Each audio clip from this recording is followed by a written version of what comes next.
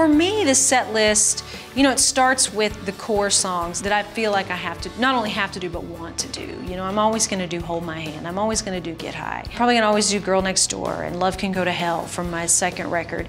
And then from there, I get to play around a little bit and I try to put in, you know, a couple of new songs that I haven't recorded that I might record for my next record to just see how they go over.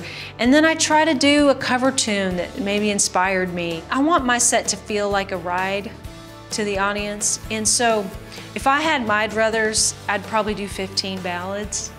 But it is about entertaining that crowd. So we really have only one true ballad in the set on purpose. Now somebody else might hear my set and be like, one true ballad? There's 3 in there. But to us, there's really only one real ballad. And so it's about keeping it up and telling stories. And I want the audience to go on a journey, you know, to feel like they hit a roller coaster of emotions, of laugh, cry, think.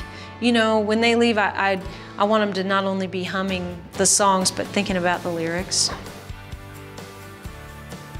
Lately, we've been doing Good Hearted Woman, the Waylon and Willie song, and we do that out of a song of mine called Daughter, which I love doing it out of that song. And I love connecting songs. That's another thing I love to do in a set list. We have 2 times in the set where we connect 2 songs. And I think because as an audience member, that always impresses me.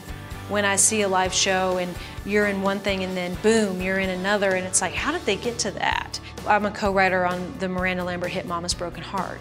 So we've done that. We started doing that in Santa Barbara, and we'll do it again tonight. And that's been fun. Even though I wrote that song, it is technically a cover, and it's a fun one because these audiences know that song.